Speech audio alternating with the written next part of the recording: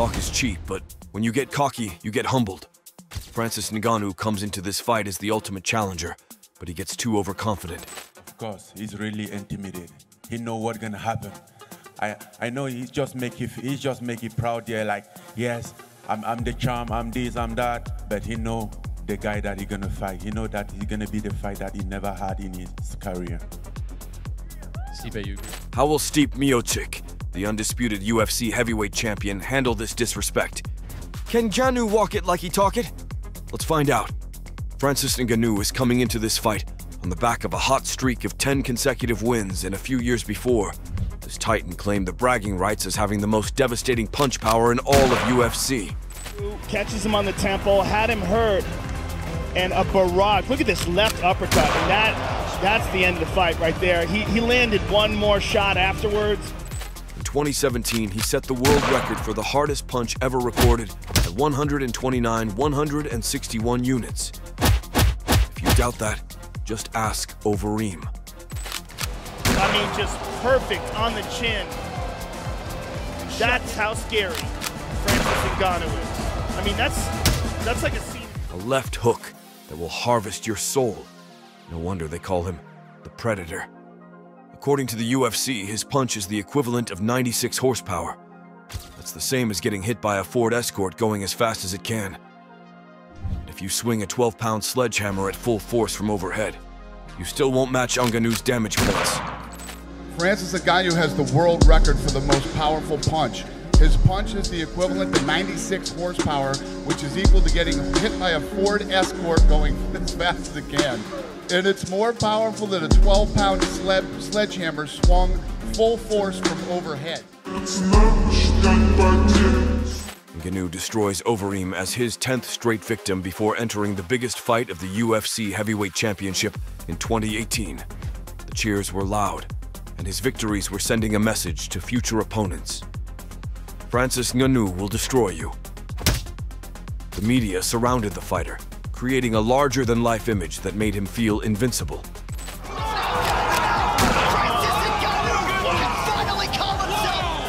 Ngannou said, "Where's the belt? It's in Cleveland, Ohio." Said, "Where is the belt? It's in Cleveland, Ohio." But it would be a mistake to get arrogant with Stipe Miocic. Still, Ngannou didn't get the memo.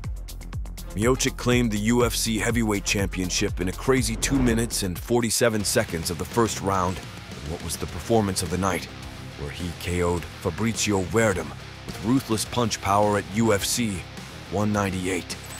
You get those kicks, when you throw a kick and you hit somebody's shin, it hurts your foot, hurts your leg. Fabricio aggressively attacking. Oh, that's it! Since then, Miocic has defended his belt successfully twice. And Alistair's just winging these weird, crazy punches. Stipe, pound to the body. Alistair's in all sorts of trouble here, Mike. Miocic remains the heavyweight champion. Tonight, he will do all he can to make it a third straight title defense, and probably give the big bad Ngannou a lesson in humility. Miocic hopes to remind Ngannou that having an inflated ego is always a bad idea, and probably give him a reality check that will bring One Punch Man back to earth. But while Miocic prepares to get Ngannou served, he'll do well to avoid Ngannou's super punches. After all, Francis Ngannou has an 85% win rate in MMA for a reason. So Miocic versus Ngannou is the top billing of UFC 220, with the heavyweight championship title at stake. What did Miocic do to Ngannou? The challenger turns up looking good, in great shape, and ready to take on Stipe Miocic in the headline act of the night, with a total gate revenue of $2.45 million at a buy rate of $350,000. You know, this is the fight that makes the head turn. The son of Croatian immigrants Kathy and Bojan Miocic, Stipe Miocic was born and reared in Euclid, Ohio, on August 19, 1982. His mother is from Cetingrad, Croatia. His father is from Rtina. His mother supported him in sports when he was young.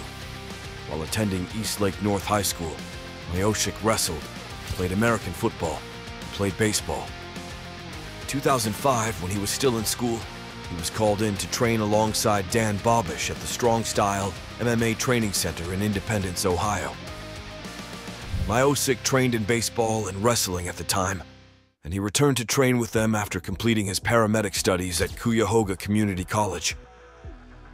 After training in mixed martial arts for a while, he switched to boxing.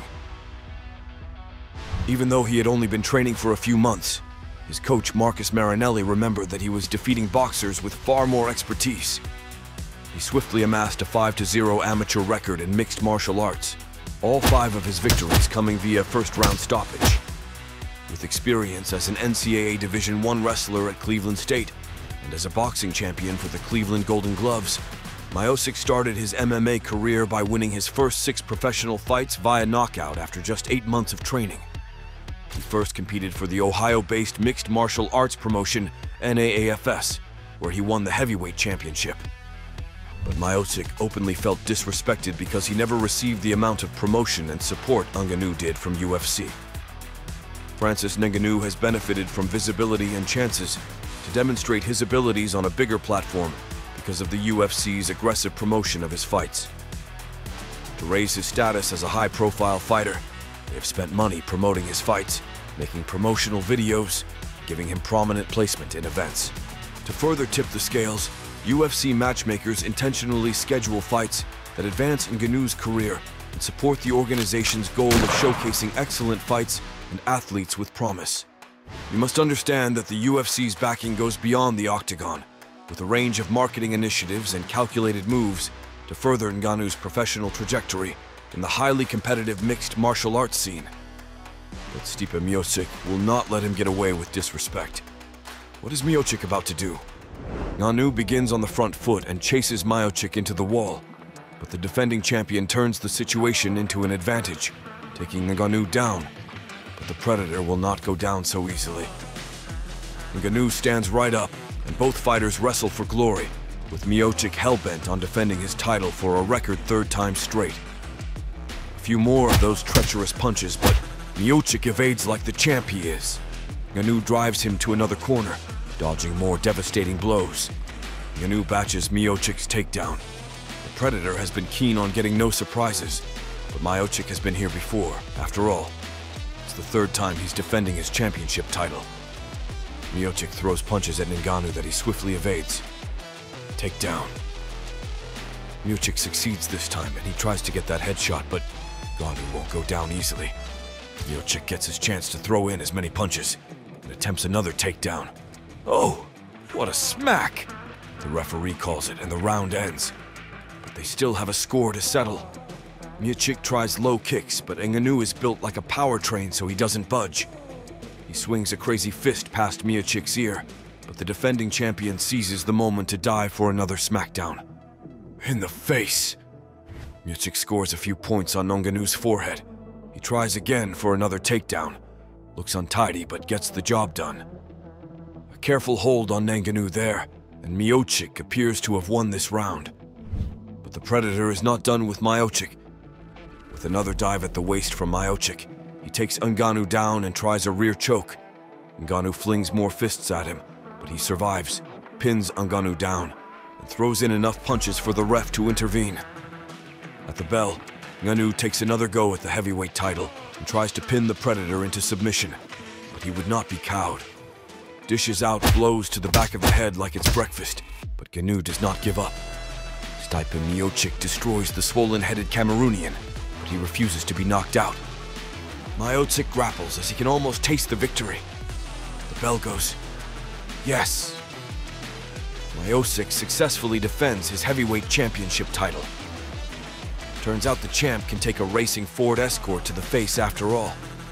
Guess who owns the records for both the longest title defense run in the heavyweight division? Stipe Miocic with 3 straight defenses. And the most victories in heavyweight title fights, having successfully defended his title 4 times throughout his 2 title reigns. With 9 Fight Night bonus wins, Miocic owns the record for the most in the history of the UFC heavyweight class. He's also considered the best UFC heavyweight of all time, but it would not be the last time both fighters will meet in the ring. What did you think of the fight between Stipe Miocic and Francis Ngannou? Do you want to see more of the champions of MMA, The giant of the UFC taken down by Sean Sugar O'Malley? Check out the skinny guy Sean O'Malley taking down the giants in the ring. Stay tuned.